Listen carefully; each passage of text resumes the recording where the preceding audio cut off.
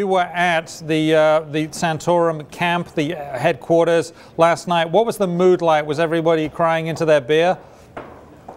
They weren't quite crying into their beer, but it was really stunning. I was at his victory party in Iowa, and about 8:15, as around Mitt Romney's getting ready to speak, about 90% of the crowd there either had a camera, was a reporter, or some member of the media.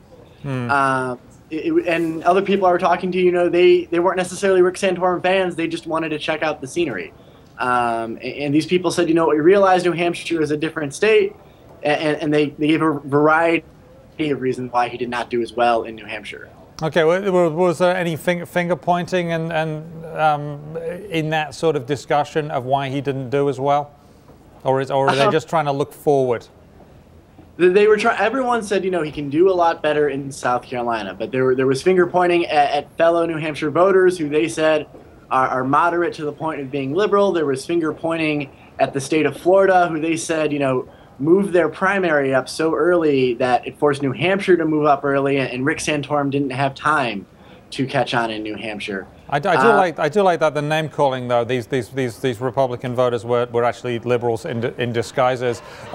Let's talk about the money though. Rick Santorum doesn't have a lot of money. That would seem to me to be a problem in American politics, particularly presidential politics. What's he going to do about that?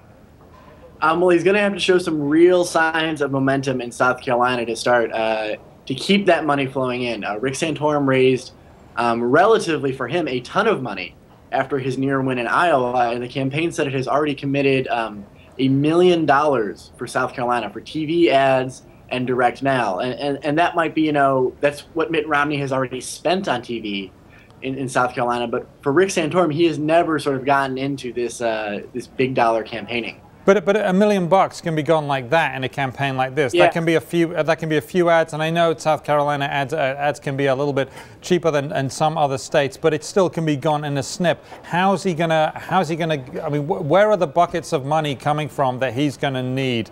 I mean, he's not going to be able to go door to door to door just kissing babies and shaking hands.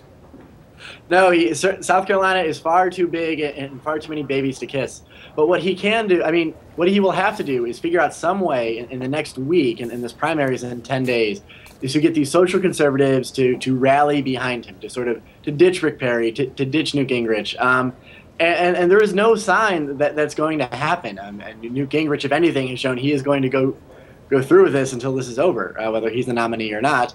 And Rick Perry and his advisors show no sign of letting up, especially until after South Carolina. So, Rick Santorum really has his work cut out for him in trying to sort of do a repeat of Iowa.